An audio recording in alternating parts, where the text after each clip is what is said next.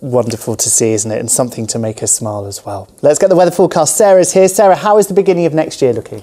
Pretty chilly, it has to be said. We got off to very cold conditions to start the day today. It was -6.2 in Benson overnight, the coldest of the season.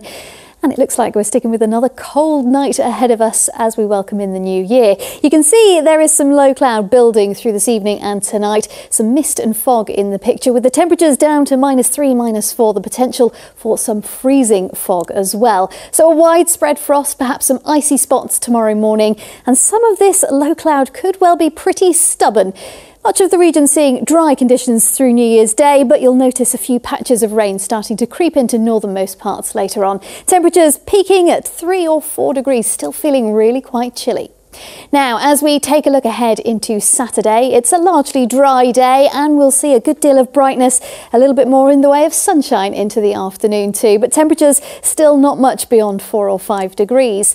Then as we look ahead to Sunday, it looks to be another largely dry, though the odd shower can't be ruled out.